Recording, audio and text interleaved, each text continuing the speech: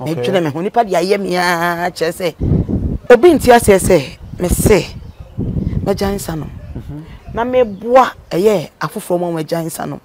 But Obeka say people who are criticizing you are right because so oji obi afin san na san atonsa obibini anani pa adwene mu no they think that it does not. I would say some actors and directors content now is centered around Dr. Likee. Because I have works. I would love to work with him on my own personal stuff. Me say Ojaya behame. Me na mo baby adwuma. Me channel obi ko chechere ye. Obi ko chechere ye. Enti me kwampa ebe ne kosi mu.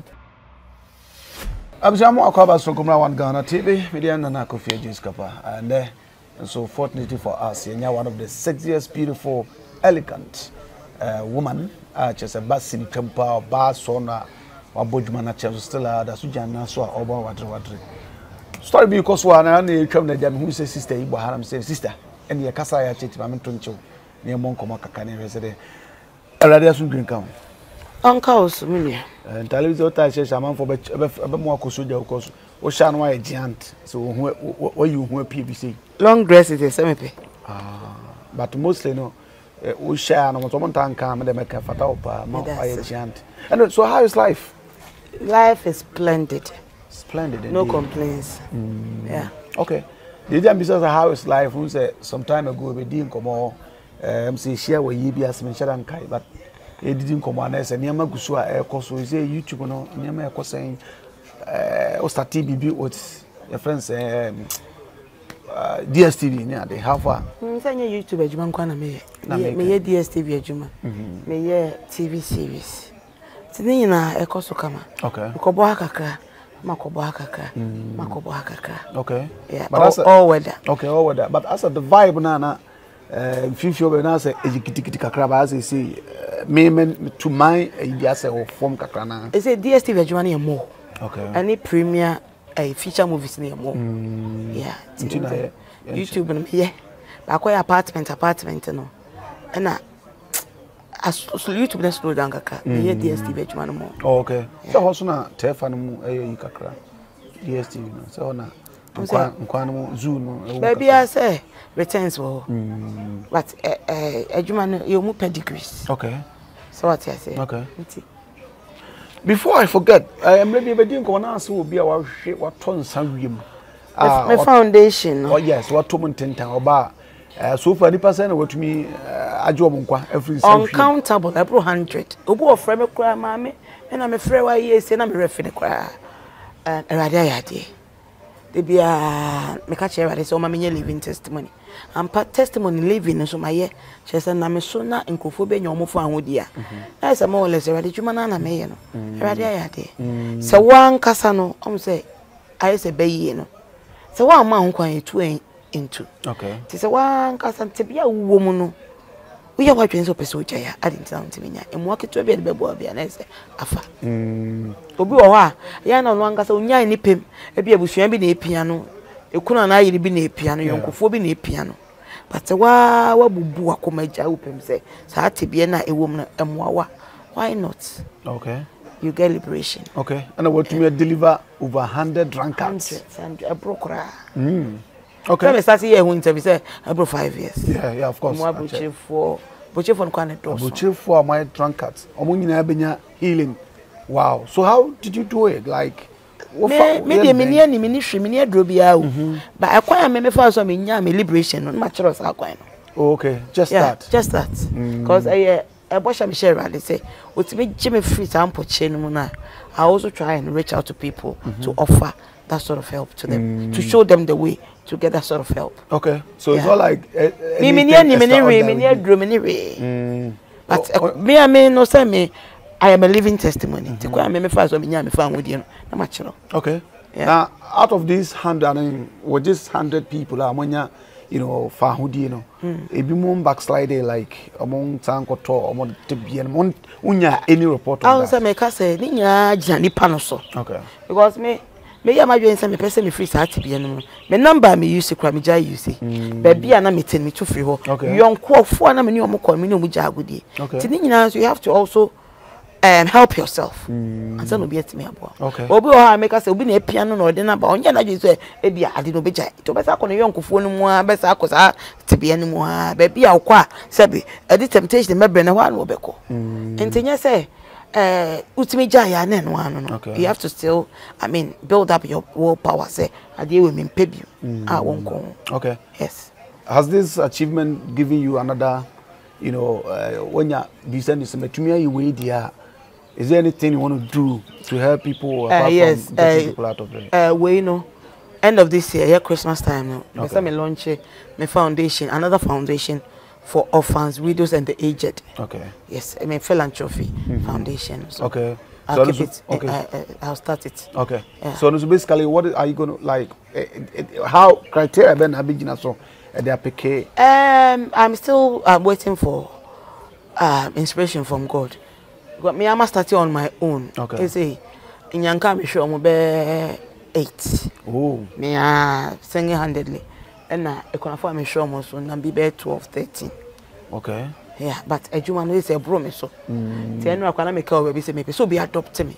Na me tell machine because the pan I pay one and also. Me kwa me intimi. A Juman be saying a minya. Some person me launch me register foundation and me launch it. Okay. Na AWOYAA, I'll bring people on board. Okay. Yes. So you look for partners to support you. Okay. Support me, I'm talking about taking care of UCN 8 widows near there. The system, your man for success system where hot. Why? Ghana and the Ghana now handy and more things. So how do you cope? I said Wankasa as a celebrity, and of course, I didn't call for a bed in Sukadia. How are you coping? So no, make I say you man I promise. So I promise. So I'm asking for help. Okay.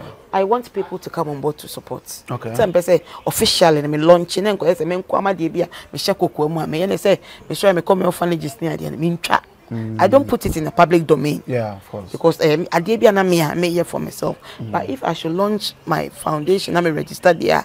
If people are coming on board, people get to see our works. And then your mapa yes. Okay, so many celebrities are crying or the economy has here finding yourself. What do you say, Sanka, without taking care of these widows and you know, recent for now, Kabia, you would have been better off? Sweetie. The more you give, the more you get. Okay. Being helping the needy, and I say being generous or kind to people, no. Find ways in coming back to you. Okay. To me, I don't see. I come last when you be better. Me say na me to me your dog. Okay. I am love personified. To me, nka say Ghana ye dinti. No be hu chi na me anwode ne nko adea. Me kakra wade me ti me yabo. Na me ka say adwuma na bro me so. Ohiabo. Odo sakoto sama aduane. Maybe family card okay. Yes. Okay. But is there any other business apart from the movie thing? Like business is the baby. Okay. Now what they don't know, they cannot attack. Okay. So me say me yama be underground. Underground. Okay. Me tell me honi pa dia yem ya chese. Obi ntia say me say me jansa no. Na me boa eye afoforo mo me jansa no. Na me ye ebiaba na me drinking pub. Me be aba baba akumienu me nsa me mfama. Ana so when ma draw sade we inside draw when ma me ntom nsa ma. Me wura nsa no muda. Ena sa peteshe kura me nim papa na me nim bone. Me woni omde so shefra. Ena me woni omde asiche ne eye nadoa. Ai nadoa enwa. Only so shefra na eden. Ah se ofrem ama adoso. Nipa no wo wa anye ni ya obi koye ne ase no. Apeteshe ne kwa ye wo help side fra. Ne only di onoma just one shot. Obeti me didi. Me wonim tree ne malaria dia me ya se wo obeti me no monsa na bal of yellow. So what is on no side na bal ni nya beba out. Obeti me didi aye kama. Me wo waste and power. Ah, emema no kora na o mayemre no. Ehwado adan na omo a omo ye bibidro no. Say omo ye nsa. Yeah. Cause do brand people wa ensa ne de she. Te me na me nya ba na say sika bia na say me pe bia na say me ya ba na say bia me de say nipa na emom enura e beboa nipa no. Te me da chi bia na enura me wo no. Say me to me register food and drugs border. let me be about the public domain. Yes. Okay, so now say na onye ban so they say obi ana that is we've quit what ban we jaya na. Ejuma. Is it as said the Oshas na? It's a branches grabbing. Branches are bem. Yeah. Branches back way. And I make us say what they don't know they cannot attack. It, okay. So you're because me minimum be also my ban to be baby. But only but I ain't me ban. Okay. Ebi a wo de wo yem fa so nti obi be no 100 no be say kwa wo de won fa ho but me na me obutaye nti am de ye ba but obi ka say people who are criticizing you are right because so wo ji obi afin sam na sa aton sa obi bini anani pa adwene mu no they think say it does not. I would say obi o kra otime ko hospital because I incentive system no no kakra yeah and your withdrawal symptoms obi person o jai kra na ebi a copy me so benya willpower no ebi out man half thought 1 teaspoon to curb the withdrawal symptoms ni nyina ye kire o e nim dia ya akwa to nimali ko ntia me ye ba okay me the sort of people woni pa bia me ba wontimi ngura ho o nipa bia wontimi ngura ho ba bi nipa bi say no na me my pata so 1 thought 10 cedis esa pata china tinu bra na ewom wo ye area pasabaya obotochwa wontimi ngura ho na wo wanim kura dro ye ma ukura nto yes okay ndo we kasa adenti na wo ye cause nye sikenti na sabe wo ana me kasa ya me ye no me ya ye ni ye on say addiction too much of everything is in sepe say na nye se enyo onum kuro so na enye me ma wo nom muro so na wo nom so wo ye nwodo okay now we kasa how do you Obaka say okay obi wa botrotro odu ho no de abeso so say wo church me sure level na menton sama eza abisa do wanim ka menton ma ukoba ko mienu me menton ma okay yes there's basically no na wo ukoba ko mienu obi nka ncho se kodidi ukora won tivent na ho oye mbedwa ho mo akodidi ekokoro do so na me shenza there's all special herbs be ade share great na say enye contradictions wo jinko for free some na sa ton as people yes but if people will do it the wrong way I will do it the right way because obi anim so omo no musa ko munidi but me do na no ba ko me no bedidi o so di pa no musa so why kama and I won no mo no so no akwa ba addicted okay because we been as me say cancel say we ye man buru so e be kidney failure ni ade o ba me ba woni nyina bobo o sa yeah Umankofo counseling, yeah. Okay. Ansano. Minimum be no chance pass. It's your bar or no me. Make us a rock on no me tonic water. Okay. Ni so that water. Okay. Jansano. So it better about me bon counseling because we Jansano. Wow. Yes. Okay. I'm saying AWOYAA ampa negusua e bon komo na sisi no man for serious body no atepa mi so start pigya na dio enkomo na chibe bisa na no so. Yewe okọ relegation aba no. One of the YouTube one who said taking dominion as at that time. No? And one person who said on a movie at that time, the Dr. Likee. How was the more there mushai? Because now we said you titinia wako relegation. How was the meeting happened? I was like, but when I started me try YouTube first. Okay. Also me try Obinim. And I'm saying me feel kuchiachiwo. Okay. Tibiribia me feel kuchiwo eba. Me bre. Ti magic de me koye adwuma bi. Okay. I don't magic. Magic I don't command me adwuma bi ti hotel de me koso ye no. Na hotel manager nso abepa masem. Ti instead say baby me kwa aba bia no. Yeah. Hotel one na me ti na hotel 1.5 years. Hotel nso Brema New York. Ti na proximity to them ni close. And I can no be sam na me so. Say me ye nwuma ni bebre nye YouTube nkwa na me. Me say YouTube ni ho kwa na me wa. Diverse kind of yeah me even say twan kran me other places I me they say you share the surface no but one person I admire him I like his zeal or the one nkwala ni ade yes okay but they say on say YouTube no kwan na me enti share the surface first it's not like there's a problem there's no problem na me say me dey be freelance anytime ni obi akonya problem okay obi obefre me dwuma bia me ko me ni obi ani asem okay just say on say any YouTube don't want me intention. And now, Bobo no use some baby. Say and adwuma to surface. Also extending in some of other characters. Yes. But is you going to say to Sunam so? Bobo said to Sunam. I check a crown and Kwadwo ye adwuma. Na I check a na check. Yeah. Okay. A woman am na fraka. Fraka na ka dem say. Anyway, yeah Ojo. What's on this channel? Okay, any mama check them some fro. Kaish, a soon tap send party jack. Mama we are saying can you? Hey, remember that? Ofa, pacha mama fro. You know what when you have say? Masonya yeshiro nana. Not there. Se baby ameti ye to me. And I'm ofa send me ska. Didn't can what see we business ni pakura discount. You the buy and so me ko iya. E ho sem bebre. Afia Kwado mo busam my transaction or hoda. Ah, Debbie. And catch your offer say on download do tap send. So download the tap sender or send this camera wire. About to send mobile money and our bank account simple. Tap send. Yeah, tap send.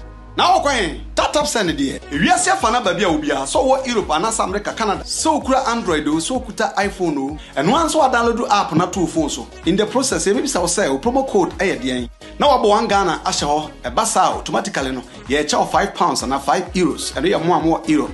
So America na Canada, ye chow $10 for free. O send this cancel, yento we. Tap send it here, no fee. Hey, neje se o kayo. Tap send. Papa no. So Dr. Likee and so about to say, Nankola na will bring you said o kind no, more frustrating no. I may still go and I was say I feel called a tin time to go to the Drunkard. Within 2 weeks, Uja acting. I was talking about it recently. Say, Ujaya, behani pa bibre. Oh yeah. Media, ebia menya YouTuber. Makes me acquire me documentary. Makes me acquire me DSTV content. Makes me acquire me regular TV series. But there are some producers, actors, and directors. Content now is centered around Dr. Likee. Ujaya wa hawomu. Okay. Ujaya wa hawomu. Wa hawomu. Because they are used to him. Tell me, Mr. Say, in Penifo, in Komo. Na, onya, our fortitude to continue. Yo, say, Obakra, Wawono, na Otiano, na Untia, ya. Tell me, say, rather, man, you could do na on to us. Okay. Because me, because I have works, I would love to work with him on my own personal stuff. Tell me, say, Ujaya Behame. Beham Kofi so. Okay. Okay. Yes. But is there and I say a cow be done and cowody no yana se kwanet today be affect nyina won say me kwa say me wonu ma bia me anka sa person me ne okay also agya say be ha me o make so after am family home ya that works me ade but e be fan crofo bi ho pa okay yes okay but do you often talk to him like what ane ne kasa only one funny thing about me me share so o ye madam fu ye me nua okay me Kofi me fa phone for artist bia me fa phone for producer bia me fa phone for director bia okay I come here say I must isolate me ho you share work after hours no me ya me different life say you obi ase me fa stand me dey obi enyo no nko a say bia me fa phone say my friend na bia me hear insight bia na say bia me bisa bia wo fa na say bisa but say dey be way a special case like you said ujaya amunya no one way or the other amunya e be affected. One would have expected why don't you call him? Well, for so nyakwala na dwemu do pa. Oye street in so. Nti what he think is best for him no na oye. It say ba shwa course na do so. Okay. Ti ono atna say relaxing in mind na adwene ba forma. Enu no ba wurama o ka tom dan say obi afre na aye bebre. Now adwene he. Okay. Yeah. So that's the reason why I reserve one for some for now. Yeah. Oh, okay. Juju in the industry and Kofi keep saying them so crowd can be paying maybe a chum. That's so because Dr. Likee so can statement he was attacked spiritually. Sad ho. Baby. Okay. Yan sorry mu fie kra ho. Baby asika wo bia baby an munyam bia nkuntia wo ho.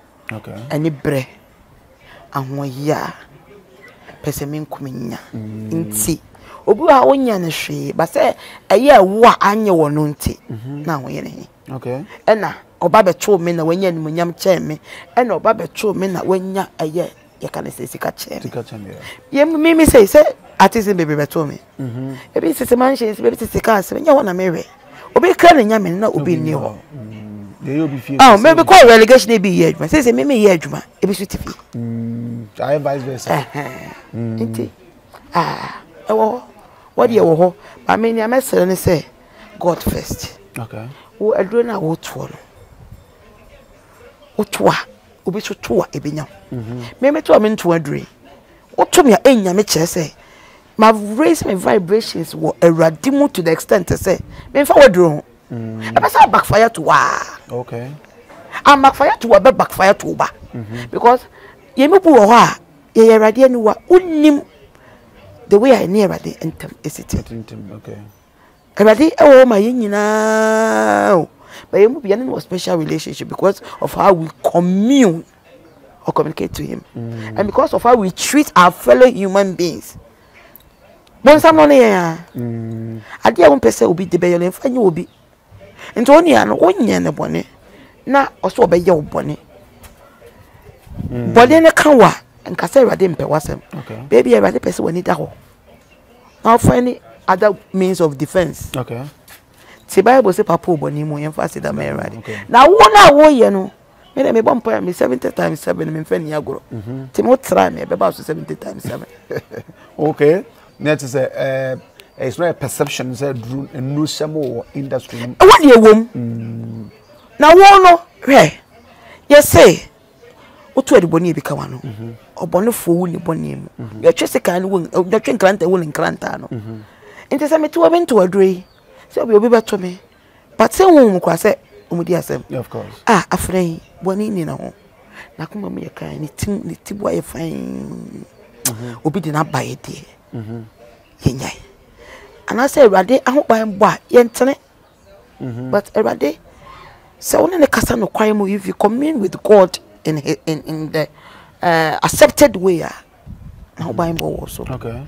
Te bia nanka eye stroke ate bia me na me poli mati kokonua kakra fa me hu but Awurade yi me fe na me start adwuma foforo oti ed me ko share sehwe ti me stretch me spiritual mother bi ka che me say o ma hihye accident amame na ebobon paya ye hu akwankyera ye hu eye fast na makọ sehwe ne ba saata metro mass me see aye so for lie me sane bus na steps wana bi gu fom kukuru kum accident na esi wo no Awurade de makọ aba ya modify accident na ma. Okay. Me say me ko to dwe na nim wa waye. Okay. E prani bi say accident. Of course. Yes. E has a ban na dey be claim your life. Okay. And so e bia ne obone for hihye no na bia nka panya ka me so bi. Okay. Okay. Te Awurade ni me hu afofi. Odi hu afofi ba. Okay. But then be ma ohwe me nua Dr. Likee or ye adwuma say the work wa boan ko da bibrebe. Why would he be attacked? Say ekoye wo na anya me no. Ani bre bone otan hu no pese min kuminya ahoya wo bada ben. Okay. So what you say obi o ha wo nya ne hwe ba se koye wo na anya ono no de obekotia. Oh, okay. Ti e bia le papa yeso wo ye no ti Awurade be ka me bebebe wo ti Awurade be de no afofi. Yes. Okay, let's attack in there. It's possible. See that yeah going out and coming in nyina obody for shisha traps bebere na de bia Awurade ye free ni feed sum. What you say? They dangerous kakra ye YouTube ya ye assembly be a na industry and na ye kabat. They want to believe say even in the YouTube a crowd short a year crowd that thing still exists. Come on with you someone nyare. Is that? What's me say me American let me start here. If I say attack na kwa miracle fum. Anko pa Thomas o ma anye say but me say me freelance. Me come me co producers because obi o ho a ono no fu so ni pass me say na ye adwuma.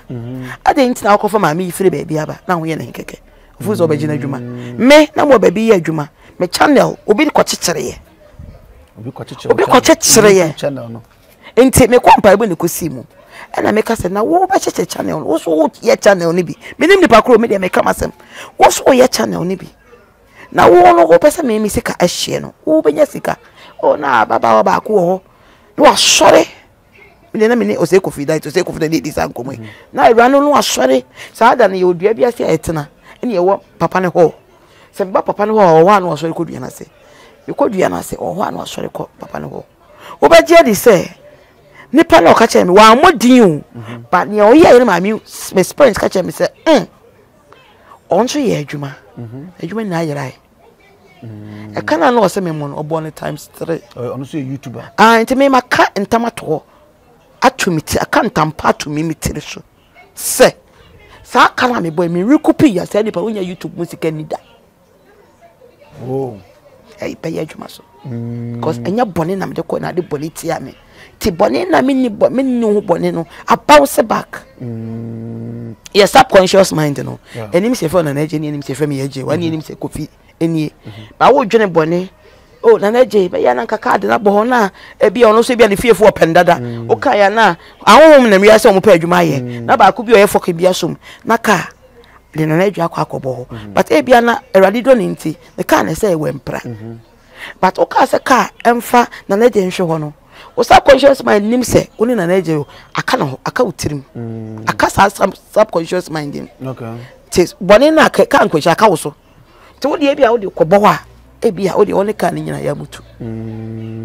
Okay. But na eje interview say wo ye na dwuma nkoso na eje wa bre from like a time ready buano na dwuma nkoso na pastor Boboski ready buano na enkoso.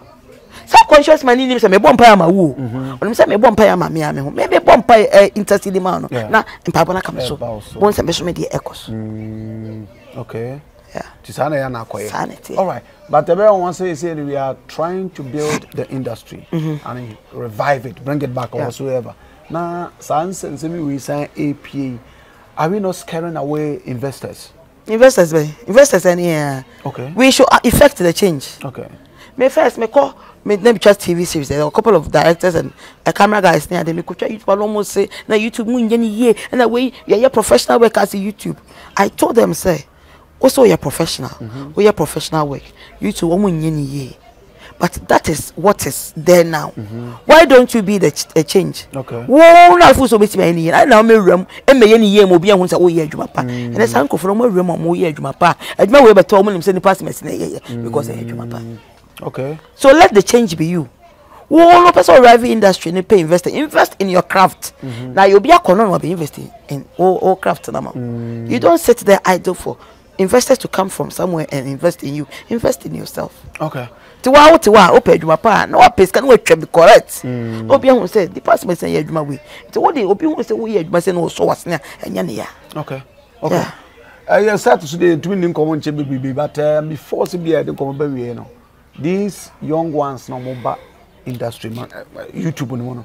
Is there any piece of advice because one why versatile traditional no now has say so but is there be answer Dr. Likee abembo say adwuma ko wonye bi mu we trying that so many years na bemmo mu this YouTube the frustration about my person actor is there any piece of advice bra yawo say one hwe you abembo ye mu be we've been there before ya and ye share your one day to me my cat was a me for kwedi betwestini because film making to caskets okay but yeah say obefa akwala bi say wo boa no na ontie wasem nipa na waso no say wo boa no ko no ba bia wo de ko akwoboa no ko yi wa ko hye wo obate se wasem ya ko yi nipa be ya wo ya wa kwala na onyo bi a me boa no na me de sorry me do ko ba bi no and na wo na aka me wasem say wo me do ko chia nipa we no and wo na wo o ma nipa we ani maggai eya nkita ho dia ma wo akwo hye wo ti asema be ka kire yan kwala na mo ba ne say papa ye neme bi omo ye omo papa ye san so bi ye bibi ma wo mo a omo fa ni die ene ne kredie ene ne background finance okay na ne awo no wo ye wo bi no wo so beduru ho bi di bi be yo okay whatever you when you throw a ball to the wall it bounces back to you okay wo so beduru aye kasi wo be so akola bi sa wo boa o di bi be yo okay. No, Likee, so do you think that industry people should call him, you know, try I know people are working underground, trying to calm his temper, trying to calm him down, and trying to, motivate him to get back to work. Okay. And I know he'll come through. Likee is a strong man. Okay. He has a strong personality. He's resilient. At the end of the won't be that. Yeah, of course. Yes. He'll come through. A young Kofi say that's strong. Basically we've been there before. Sa obeso akolebi nsa na onti wasem. Ana obebo akolebi na o andamba no. Ana say edutu ekwa ni pona wo no fu sa wo bo no mo na eyi wa firi wa be hye wo. I want to control be obi a waboa no bia try obi da I from kuma would I idea wo me think of stories me so ma be e wo yes e wo nti me maka say me boafo bi anyway enne say me tiwe me so obi answer na ko so opɛ mu a me mekɔ akɔgye na me de abrɛ I say ebi wusu ye yi hotna pa no so ya de say tetete what no corner de nchi no osi ho no open to black how true is that ebi ato da say the kai say won so bi sanfa no ko ba bibi mu anyway just on the lifestyle side obi catch us say ye na retire na say there be there asking there this say said that this say ye do ugro special nyina na wo na ye twese ni ti ada ye be da me no obi pe funeral ayesi na no obetwa e de me funeral twese ni filmmaking till caskets okay so then you catch to especially now ka say say no orphans ne you know I adishema ma mo am work so na mami awe am pa wajewa o from our department jewo so anyem bia me started me alcoholic foundation no nipa bebe na benefit but say no person me tell machine because me nko adwuma na me hwe nyanka me hwe ekunafo na me hwe sabi omu hiamwa the needy, the aged, the orphans and the widows omo manyini sabi omo busuafo apa omo ne ade me nko ma ho de yese oba besia me ntimi nti me pe adomfo ne aboafo mo meso masene na me philanthropy work no enye kese sabi me nkase nchi tight but olibaka koma o tight baka koma sofo a ono no ote private jet man ase ote Lamborghini man ase ote G-Wagon man show 20 on wanya no ho dade me feel so the year o the mambo bro afo a inshare be kese e de amount na me alcoholics foundation still is ongoing nti wa obetimi aye memmoa ana say wa wohia moa sonko ewo ensanom no side no me number is 0277 39 55 91 0277 39 55 91 and as momo number no no kwasa your WhatsApp tabuchi for 0544 974 144 0544 974 144 both are kind and in cash in nane entire just be only che bia no bacho e ma funa ma de nyina regular mami ma so masene na mani so ade mu na bi si mani so no enya den enya kese mi ami must be problem na adopt me enya mpana twe but me pe god mother bi na god father bi me feel say me da so nyina san nim say ni pass me see me kono ho a enya moa. I'm also up for adoption. Thank you very much. I will be a key view of how what's it in your country. There be. Course, be or her and so any. Yes. Okay. Yeah. Madame Namat way. On our mayamwa, on also own hiamwa, or be flabby this table. Yeah. Not just I will say, we you are come can so yado ya. And for personal your man count. Say be a mess me pay and why am a foundation into what by my doye. Now I feel what they I shall say bayana. Yes. I yeah, when you yamado ye kind. And shall na machine no sebia no ehonyo so asa no so betumi amane hu se boa beboa machine ehonyo nti obeboa foundation no I said, na make us a foundation now. We machine in there. Say, me am a personal stuff. He said, me my man am why no. I am not searching. I said, oh okay. Yes. You okay with what you man? Oh, me nkasa me worry bi mu die. Okay. But he say na me focus now on my juma and me philanthropy work and so. Okay. So it means that if we be a serious about the seriousness now, we may consider him, right? Me everyday adwene nyama adwene. Okay. Ebia emre sem na ready be yi me hokani ama me but for now na me nya baby mai okay but ebi ba metimi consider but this ready eso me dae eso dae okay mate asa the body box more than encha kese enkoma maboafo 1 or 2 bi my brother Kofi Amponsa Sribo achemta for the share work Canada and Mr. Desmond Kofi Boate Mr. Stephen Opokwajiman asofo mo mechichidompa sofo Ernest Amanfo anumanye Esweja Junction and a Bosheba so wo Shim School Junction and a Reverend yes, some more chumesi. Mon pepem, baby, I will be already on show. Pia, mon pepem ran on trade. I said, you know, about try me be a financial. I was a high on Ghana TV, so many a AWOYAA depa and a ball and come on. Yes, sure, some ocean near my bedroom. Baby, you came there, or so what alcoholism. How I can opposite jai or don't. Nina no best not the two gun or far or the Kasa, which me a bow or Sarkwan. So sounds so, and as the all through the upon piano into or foundation or ya old boy mission yanka, and the aged no, no so no. I will put my part, Jay Bow, Nina, a quaw, name or more money, Mobia, I'm not talking tough one on there. Keep your tongue inside. We didn't know if you're Jiscapa, Yamia Duma, ever since social on one Ghana TV, McBrown. We don't come here but me with you class YouTube, a amount of fees YouTube pages now creating more no. ABC in the future we need more sustainable you know platforms about Buama industry about so things ABC and so far say. Any future say like YouTube it will be there for ages.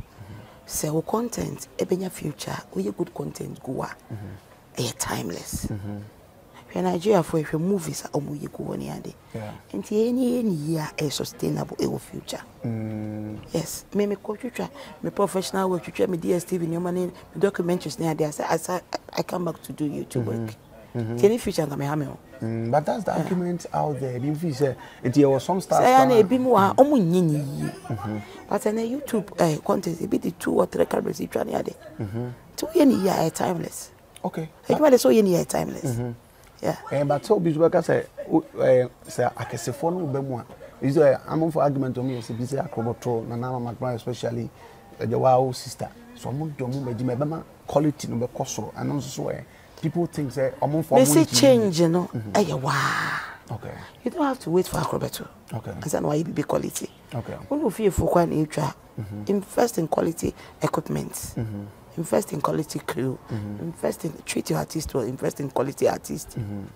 Okay. Do something professional. Do something worth watching over and over again. So we don't need to have this tags and coffee. And for so we'll say you be with them all this while. Imagine just say, Nanama Akrobeto need this top. That's Akrobeto or YouTube channel. Okay. Nanama so YouTube work. Nanama YouTube work. Really, but it's not as more. So maybe or other near my keeping it. They keeping it busy. But okay, so we are do it and do it well. Okay. Okay. That is my policy in life. If you want to effect change, be that change. Yes. Do you think that when you see a reason why these big people now go for man okay. Me case me boss say me start YouTube na come with ni be beto akosi entwe share for mo. Yeah trepe. Okay, yeah. And say there are so many people free come with all background on YouTube. Enya nkomo ye. Okay. Into me bibia I believe in being the change, being a trailblazer, being a trendsetter. Me start say me dey brofu twa adwuma. Say YouTube adwuma. No be amfa brofu ntwa. So na nkofo ye YouTube adwuma dey brofu ntwa. Oh, okay.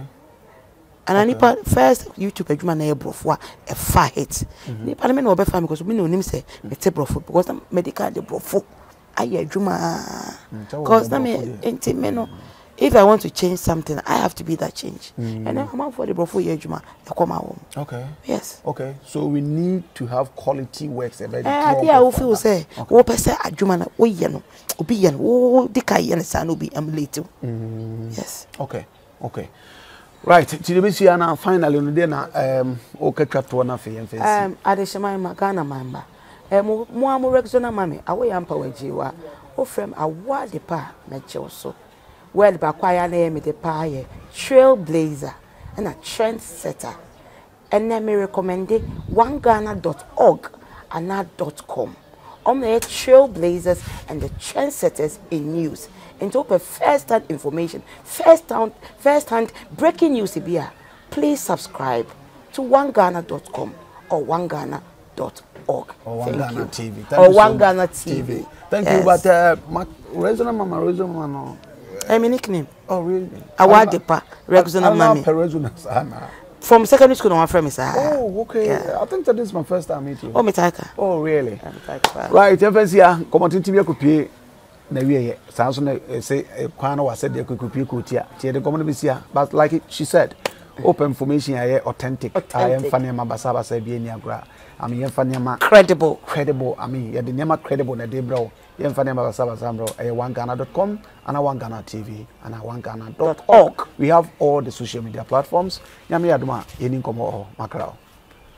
Abusua adwumapa on demand service for na ekase adwumapa on demand for say o pese wo di dwuma bia nkankanga fo am wabrochire a obehia nipa didi so ya tilers anasa building constructors fashion designers chese auto mechanic bia o pese wo di sa adwuma bia ma no obekọ ye app no so na wa download adwumapa on demand service ayesa so abekọ www.adwumapa-on-demand-service eno so obekọ ko hu adwuma di edi nyina ni trimopo nyina ne se ye boawo ema wo kwakofo obi ana wodi dwuma bi a nipa a wo kwakofa no esansa wonim na kira kwan bia nti no to bi kura nipa na gisika wie open here na hu no adwumapa on demand fo aba ama sa ha nyina afiri ho esansa obi bia ya de be ma so woni dwuma bia ma no ya ye background checks ehu se se nipa yi onim ne wo ye enye kwanche trefa ni bia wonim de wo ye ene ye fa no edna ma wo na ni gisamba ko omu ne se onipa bia de be ma wo a odi be di dwuma bia no sabe background no sem anase si ebu afaso pa dia enya de besi na wanso san nim se sabe ko soja mumpo a ye wo military police ono so soja ni ochi soja ni eno me kiremu se eye adwumapa on demand for no ye san so supervisors a abre nyina no omko rounds eko check se adwuma na nipa no de beda ye no sa pepepe ene ye no na se adwumapa on demand de omama adwuma no aye simple se bibi ni ena onte ase ampacho no wafa numbers no aye gusuo no no wafre